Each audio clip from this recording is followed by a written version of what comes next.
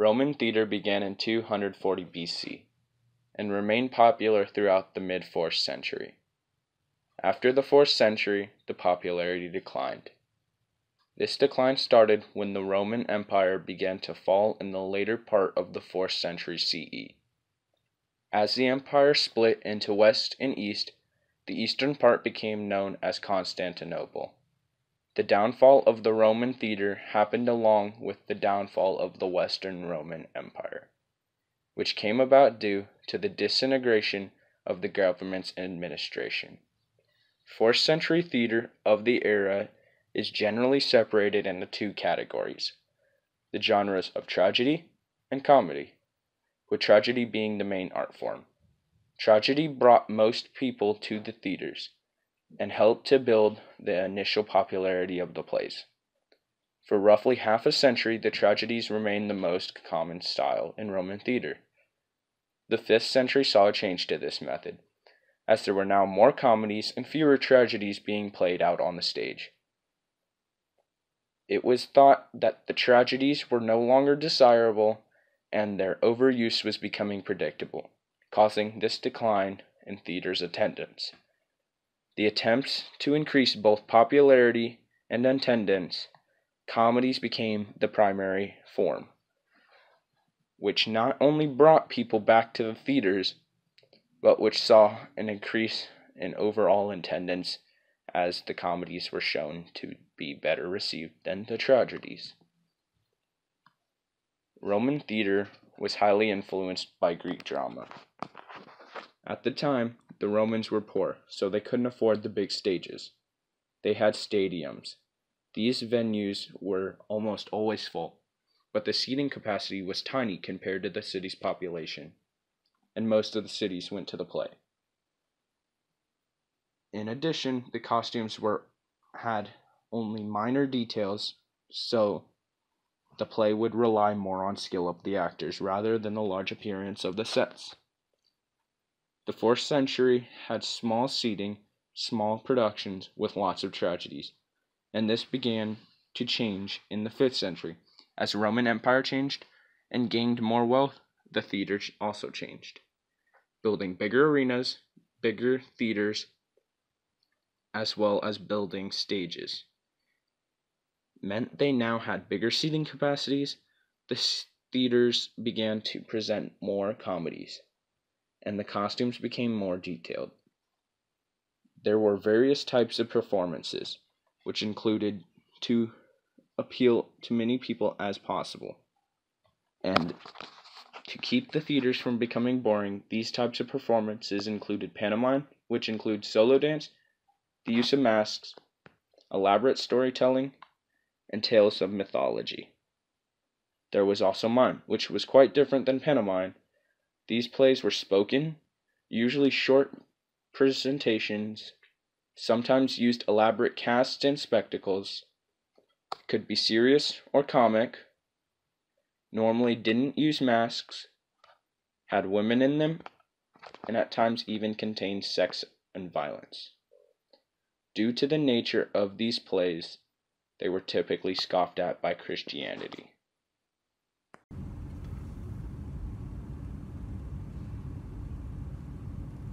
Welcome to my part of the video, where you'll be learning about Seneca the Younger, not the older one. His real name is Lucius Annius Seneca. Born the year 4 BCE in Cordoba, Hispania. He was a Stoic, philosopher, and soon would be the advisor of Emperor Nero. However, he was forced to take his own life because he was a suspect in the conspiracy of the death of Nero. Do I have to do this? Come on, can't I, just move out of, the city? Nope, I'm afraid not. Okay.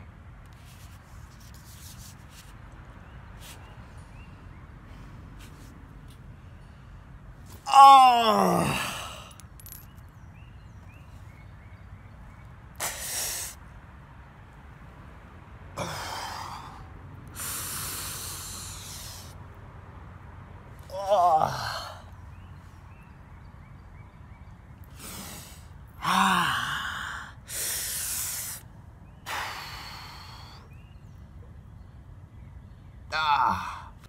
Seneca's death has become the subject of many paintings, however, so I guess that's a plus of killing himself.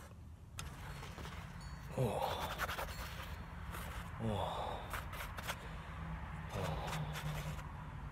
Yes.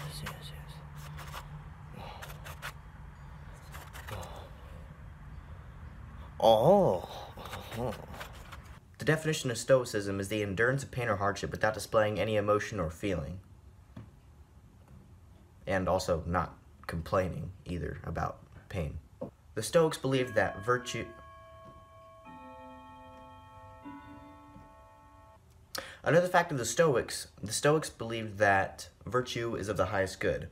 Virtue basically means showing behavior of high moral standards, so you basically are a man or woman living by high moral standards.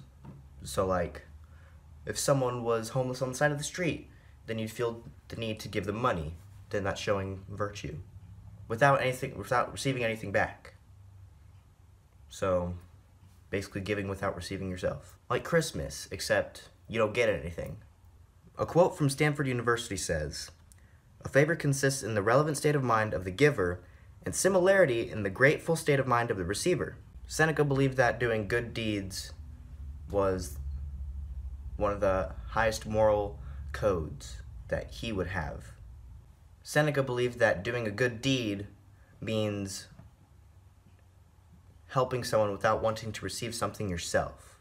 The Stoics, we should have more of them in our society today. I mean, if we weren't all so greedy, I mean, maybe world peace, you know? Oh, Seneca died the year 65, Common Era. So 65 years after the year of 0, at the age of 69. So, I mean, it wasn't a short-lived life, but it wasn't as long. The man did a lot in his time. What a nice day out today. Man, I feel really nice today. I'm gonna find a homeless person. Oh, there's one right there. Hello, sir. How are you doing today? I'm fine, I guess. I really need some money. That'd really help. Oh, you poor man. Here. Let's see what I got here. Permit. Ah, here it is. $20. Just for you. Oh, thank you so much. Have a nice day. You too. Man, I hope he spends his money well. Of course, this is Springfield. I mean, there's a lot to do and buy. I think we all know what I'm gonna buy with this. I mean, just look at my socks. Ooh, you already know. Oh, dang. Look at that. I'm buying some more money socks. During the time of the ancient Romans, theater played a big part in their culture. Many times, plays were performed at festivals, often religious festivals.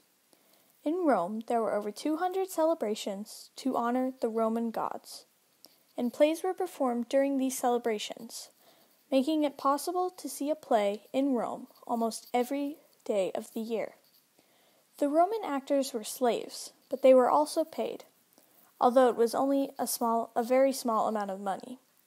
In order to compensate for this, many wealthy Romans sponsored the theater for the plays to be able to be performed. Some of these plays even opposed the church in Rome at the time. The theater also made a star system out of the actors, meaning some were able to be famous in their towns. Plays were used to bring people together by being completely free for the public to watch. Ancient Rome was very harsh, yet artistic and a creative place. The citizens of Rome were quite harsh to the actors performing. In some cases, if the crowd did not like the actors performing, they would throw sticks or food at them. But if they liked the actors or their performances, they would heavily praise them and celebrate them. In Rome, they had many specific beliefs that are very different from ours today. Rome was less philosophical than Greece. However, they took inspiration from Greece often. One way they took inspiration from the ancient Greeks was their religion. They used many figures that were prominent in the Greek religion as a part of their own, but with a different name. For example, the Roman god Jupiter was very similar to the Greek god Zeus, both being the supreme gods of their religions. There was no king in Rome at the time. There was also a big disconnect between the rich and the poor. The rich were treated better than the poor in many aspects of life, including punishments for their actions. The poor would often be killed for a crime or sold into slavery, but the rich often would be let off with no repercussions. Another belief of the ancient Romans was called Stoicism. Stoicism was a Greek and Roman school of thought that heavily focused on strong morals and a highly developed mind that was very thoughtful. This was a very big deal to the Romans, and it was put into everyday life. The ancient Romans focused on thought and being creative. They were a very strong-minded people who were also able to develop a huge civilization throughout their history. Hello. Oh, you're a good little dog, aren't you? Oh, hi. I didn't see you there. Okay. My name is Augustus, and I'll be talking to you about Roman entertainment methods and how Romans advanced the art of theater. Roman life comprised of war and conquest, but that's about only 15% of the population. The rest of the Roman people lived in a normal pre-technology life. But as anyone can tell you, normal life is boring. So, the Romans combated boredom with various forms of entertainment. Like the Colosseum. The Colosseum is the largest of Rome's amphitheaters. Amphitheaters were used as stadiums for gladiator fights and animal fighting rings, and occasionally both. There were other ways the Romans entertained themselves. They had chariot races held in circuses. They also had the art of drama, which were performed in theaters. Roman theaters were based off of Greek theaters, but Romans made some minor improvements, such as a curtain and a backdrop. The Romans also built their theaters from the ground up, even making proper foundations so that the theater could be a standalone structure, while the Greeks were kind of lazy and dug theirs into hillsides. Another improvement that the Romans made on Greek designs were adding sections to their seats. They also built awnings to hang over the audience and the actors, so that no one could get exposed to too much weather. The Romans certainly made many improvements to the changes in the art of theater, and many of them still last to this day. Now, if you'll excuse me, I have some very important business to get back to. Come here. Come on. Who's a good dog? Oh, who's another good dog? Oh, I got two good dogs.